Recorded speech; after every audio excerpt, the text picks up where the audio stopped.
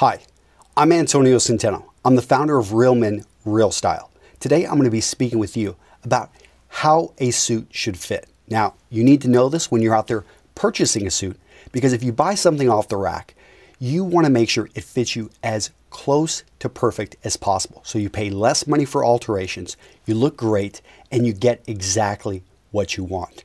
Now, this video is in support of my article over at The Art of Manliness. I'm going to link to it right down below. So if you're watching this on YouTube, just go into the About section and I'm going to link right over to the article. The article, I go into 2,000 words and I talk about 11 points, 11 areas that you're going to want to pay attention to. So let me go ahead and start.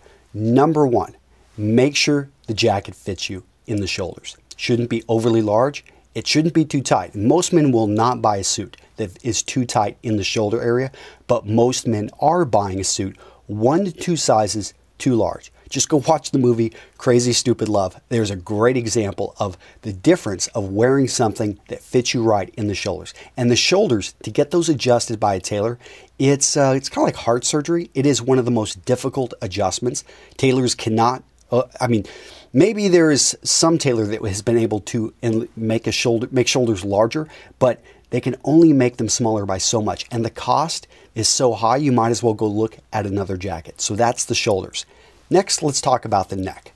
So the neck area, you shouldn't have a whole lot of material just sitting out. It shouldn't sit back from your shirt collar. If it does, it's too large and you'll want to find a better fit. You can get this somewhat adjusted, but again, not an adjustment that you want to pay for if you can get a better fit right off the rack. Okay, another area you're going to see in the neck is bunching in the back of the neck. This is a pretty easy fix. So if you see a little bit of bunching, you should be able to get that adjusted for free at finer menswear stores. If you're buying this at a discount store or a thrift store, then you can just take it to a tailor and for a reasonable amount, you'll be able to get that adjusted pretty easily. Let's talk about the chest and the torso. So that's going to be the next area you want to focus on. It is okay if it's a little bit tight or it is a little bit loose. And what I mean by that is about 1 inch to at the most 1.5 inches. And I'm going to say on the lower end if it's tight, because there's usually not a whole lot of material in off-the-rack jackets that they can open up on the back. But if it's loose, you can definitely bring it in about 1.5 inches. Now, why can't you bring it in 2 to 3 inches? Technically, a tailor could make any jacket fit you in the torso area. But here's the problem. We start to change the lines of the jacket and we have issues with proportion. So that's why weightlifters, bodybuilders, men that have a huge drop, perhaps they've got a 44-inch chest and they've got a 32-inch waist. So right there, 44, 32, 12-inch drop. If you've got that type of a drop, then what we're seeing is that almost no jacket, you're going to need to go custom. The lines on most off-the-rack jackets just are not going to work for you, and the adjustment would be too much in the torso. So, jacket length. Now, I'm going to pull up a quick illustration. As you can see, I've got examples right here of a jacket being too short, jacket being too long, jacket being perfect. You should be able to put your hands down by your shoulders and about where your thumb knuckles at, or you should be able to kind of wring your hands around the bottom and you should be able to feel the bottom. The jacket should cover the back curvature of your buttocks. That, for me, is about perfect. Another way to do this is simply to get your full back measurement, cut it in half, and add 1 inch. Now, it's trendy right now for jackets to be a little bit shorter.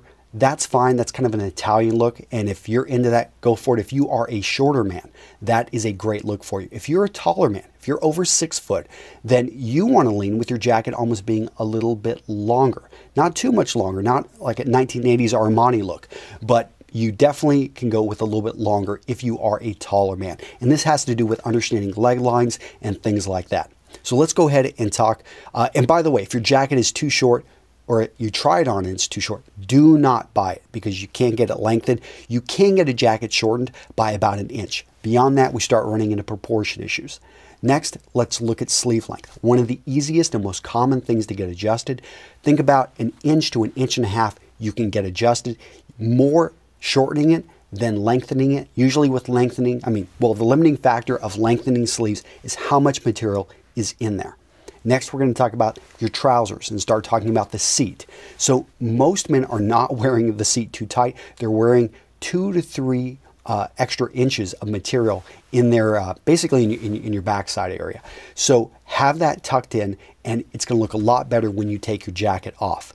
Now the cuff, again, most men are not doing the, they're not showing their ankles. They are wearing way too much material down there, and it's a very simple fix to get those cuffs shortened. You want to have a nice clean break as shown here in the illustration. Now let's talk about certain things that you should look for. I'm going to talk about 4 things. When you see these in a jacket, give it a second, really make sure that you want to get this jacket, because these are possibly fixes that are going to cost you a lot of money. 2 of them have to do with the shoulders. So, top of the shoulder, if you see a lot of rumpling, be careful. That either is poor quality build in the shoulders, or it just is not going to fit your shoulder type. Many men have really broad shoulders, they have square shoulders, they have sloped shoulders, and that can be causing the rumpling, in addition to possibly the fit in the torso. So this is a sign of a bigger problem, and you want to make sure that this is the jacket for you, because the alterations to get this fixed may end up costing you $50 to $100. Let's talk about shoulder divots. Now, if you check out the jacket I'm wearing right here, I have slight shoulder divots. I like this jacket. Had it made a number of years ago. Would I, on some of my other jackets, my shoulders are a bit smaller. I would say this is about as large a divots as you want to have. Once you start to have huge divots, it's just not a great look. Let's talk about the pitch of the jacket. So the pitch is how the sleeve is actually attached to the torso and right here to the armhole.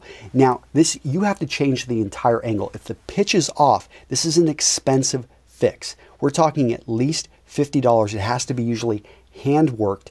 So something you want to make sure you get the pitch right on a jacket. Now, don't just look at one image because that's taken from a certain point in time.